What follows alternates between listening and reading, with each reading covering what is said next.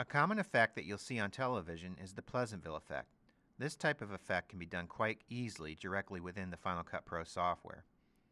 To keep things simple, look for a dominant color in the video frame that contains a specific color. Keep in mind that brighter colors tend to work better than dull colors. Let's say I want to preserve the red color and leave everything else black and white. The first step is to duplicate the clip directly above itself. Hold down the Option plus Shift keys and drag the clip up a layer. If you don't have a Video 2 layer yet, Final Cut Pro will automatically create the new layer for you. Double-click on the bottom layer. This loads that particular clip into the viewer window. Anytime you see sprocket holes in the viewer window, this means you'll be affecting a specific clip from within the timeline. You'll make this layer black and white. Navigate to the Effects menu and select Video Filters, Image Control, Desaturate. This will make the bottom layer black and white. If you turn off the visibility for Video Track 2, you'll see that you have a full color clip on top of the same black and white clip. Double-click on the clip that's on V2. This will load it into the viewer. Navigate to the Effects menu and select Video Filters, Key, Chroma Keyer. This will add a chroma key filter to the top clip. Click on the Chroma Keyer tab at the top of the viewer window. Use this eyedropper to select a color that you'd like to preserve.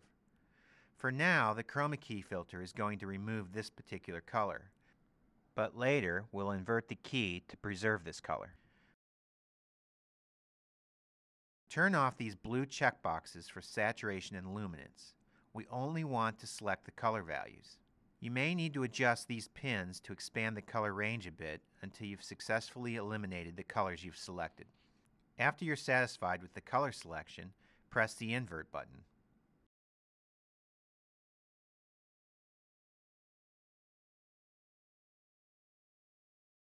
So the next question is, how do you select an additional color? You'll need another video layer to do this. Since both clips already have filters on them, copying the clip again would also copy the filters. Press the F key. This will match the clip that you are parked on with the original clip from the browser that doesn't contain any filters.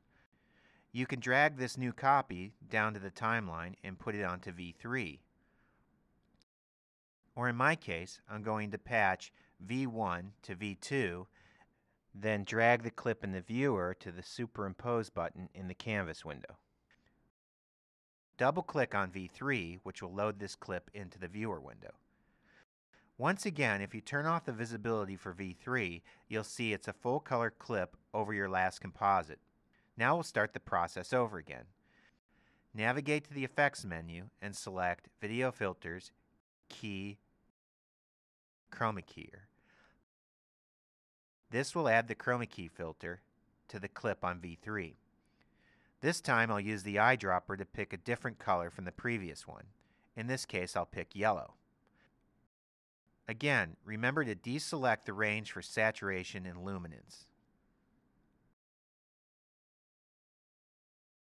Then, remember to invert the key. Now occasionally, you'll run into a problem where there are multiple elements in the frame that contain the same color.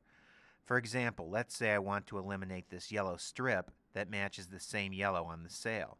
You can simply turn on the Image plus Wireframe mode in the Canvas window and crop out the area that you do not want.